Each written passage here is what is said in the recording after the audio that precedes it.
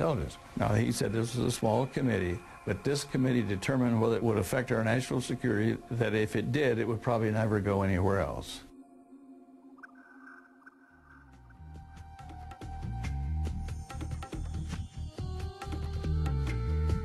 One of the main arguments used to deny the possibility of interstellar travel is the question of distance. The closest star, Alpha Centauri, is 4.2 light-years away. If astronauts traveled to this star at the speed they reached the moon, it would take them roughly 100,000 years. Okay, make it smooth.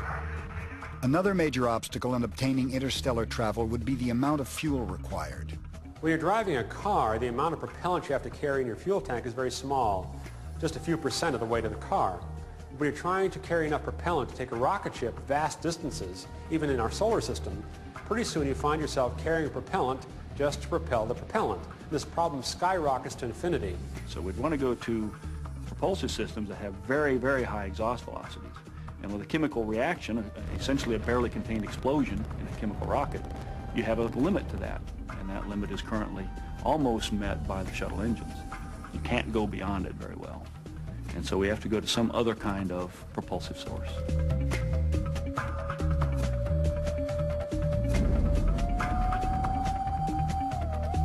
Even if we could develop a radical form of propulsion capable of obtaining near light speed, Einstein's theory of relativity tells us that we would encounter another enormous problem. There's a law of relativity that says that the closer you try to accelerate something like a rocket to the speed of light, the more massive it becomes. And so it becomes infinitely massive at the speed of light, which makes it impossible to get there. New way of thinking about the universe.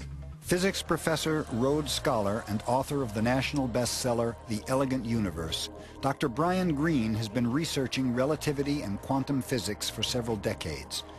Dr. Greene brings up another problem with traveling near the speed of light. If astronauts one day go to the moon and beyond in ships that travel at a substantial fraction of the speed of light, when they return to Earth, relativity really tells us they will be in for a shock. Because while they may have thought a few months went by, they'll get back to Earth and they'll see that years and years, hundreds, perhaps thousands of years will have gone by. This is not science fiction. This is science fact. So the idea of traveling between stellar systems in normal space, I don't believe is possible. We're going to have to invoke jump gates from Babylon 5, or warp drives from Star Trek. And of course, in 100 years, who knows what might develop. Although at present the solution to interstellar travel may sound like science fiction, a growing number of scientists are exploring radical new theories that may circumvent these obstacles. We're beginning to discover in theoretical physics that maybe our entire universe is just a subset of a much greater universe, a multidimensional universe that's being investigated in modern superstring and M-brane theory.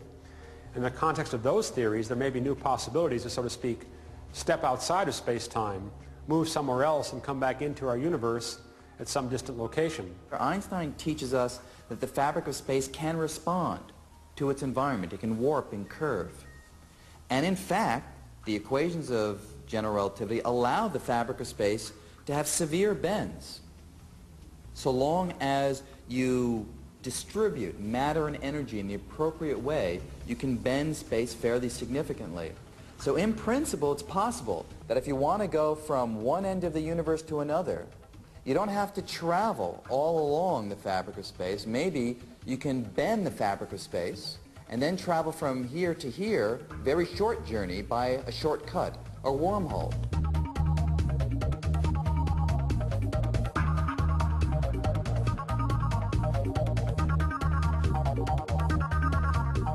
Continuing research into the possibilities of interstellar travel are currently being conducted by NASA's Breakthrough Propulsion Team, headed by Mark Millis.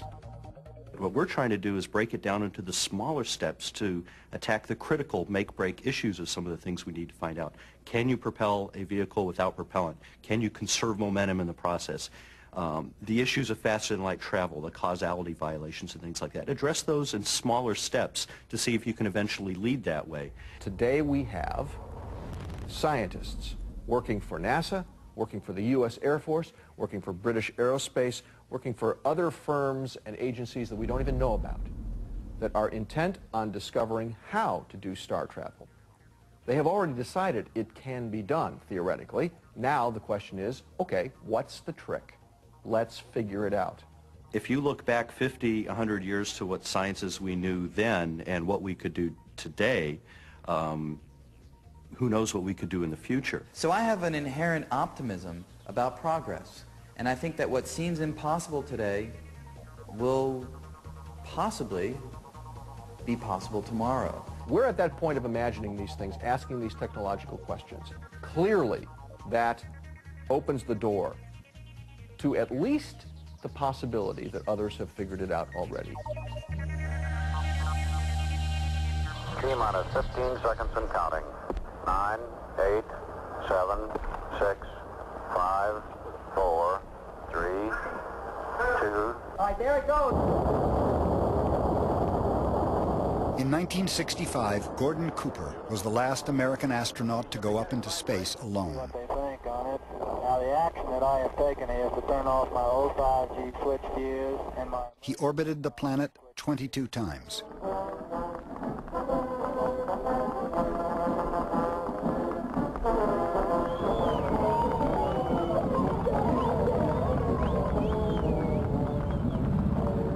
I think that those of you that know me know that I've always spoken honestly and straightforward to you. I intend to do so today. 10 years earlier, while stationed at Edwards Air Force Base, Cooper witnessed an event that has yet to be explained nearly 50 years later. He was supervising the filming of a precision landing facility for F-86 fighter jets.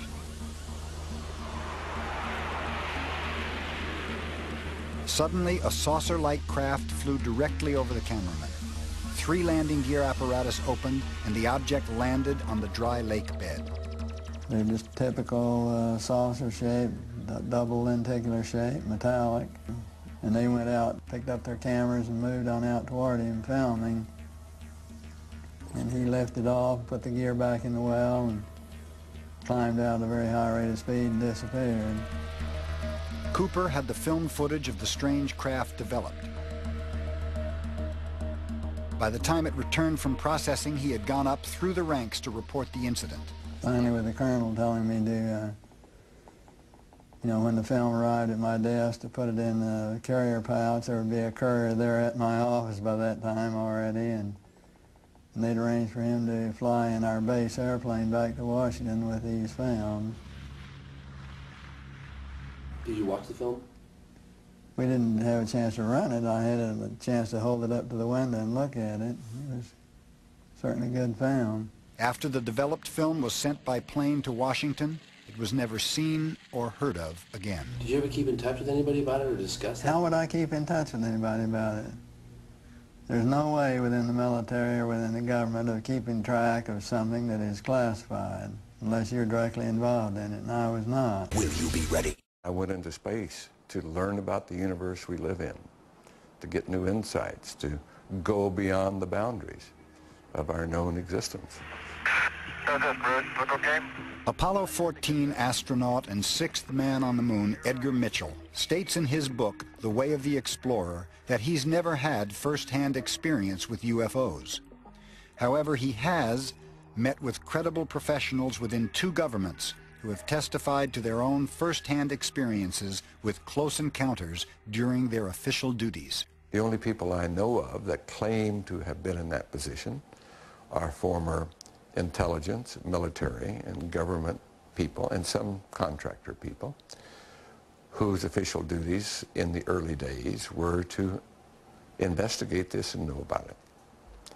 Those people were under, at that time, great restrictions and high security clearance that prevented them from telling the general public about it. What we photographed up there affected me for the rest of my life. In 1964, former U.S. Air Force Lieutenant Bob Jacobs was in the 1369th Photo Squadron at Vandenberg Air Force Base in California. He was in charge of photo-optical instrumentation at a tracking site in Big Sur, 124 miles away.